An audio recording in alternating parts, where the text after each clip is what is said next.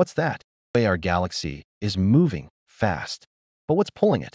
Astronomers discovered a mysterious region of space called the Great Attractor that's tugging on galaxies over hundreds of millions of light years.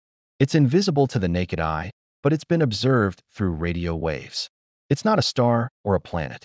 It's a huge cloud of gas and dust. They're using powerful telescopes to peer deep into space in search of answers. And it's so massive that its gravity affects entire galaxies. What's in it? We're not sure.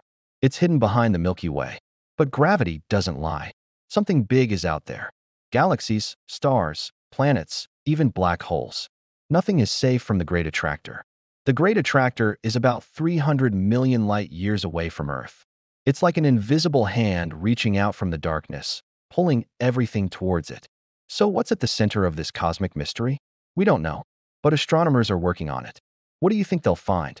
Let me know in the comments below.